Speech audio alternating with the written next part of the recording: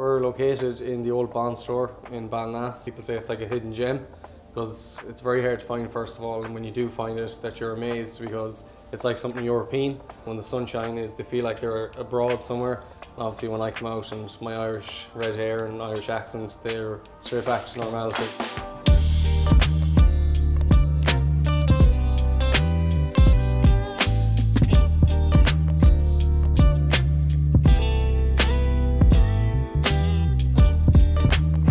So my dad originally started it, so he was a chef for 25 years, always worked for someone else, then decided that obviously it'd benefit for himself to open up a restaurant and have the family working for him as well. My sister also worked here and so does our cousins as well.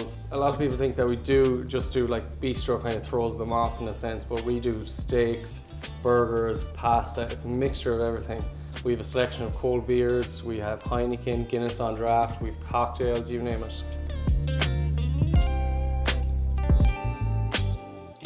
Gerry Luskin, Luskin's Bistro, the owner, with my wife Stephanie and 2 kids. Well, I suppose this time of year we have a lot of locals, and we get a lot of repeat trade, which is great. If you have a communion or confirmation here, the place is for yourself. You're really booking out a private restaurant for yourself here. People like that. They love the fact that they're here on their own, and not that they go wild or anything like that, but there's loads of space for them around here to run around, and it's safe. We're inside, we're off the road, a nice little courtyard. My passion about it is local produce. We did a lamb dish here for you today now, and the nice little herb crust that's on top of that. I actually pick all those herbs up in the Jackie Clark Centre up there on my way down from the butcher's, Donald Quinn. Things like that, local supplier of fish, vegetables are all local. We keep as local as we can. As you can see, I've a bit of grey hair in me. I was 35 years chefing, so when I was training it was French themed based, so and I think they're the classics. We're well able to do that.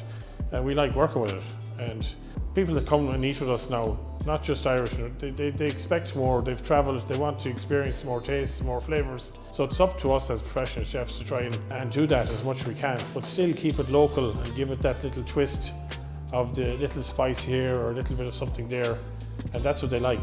After dessert, it's your smile, it's your communication with them on their way out.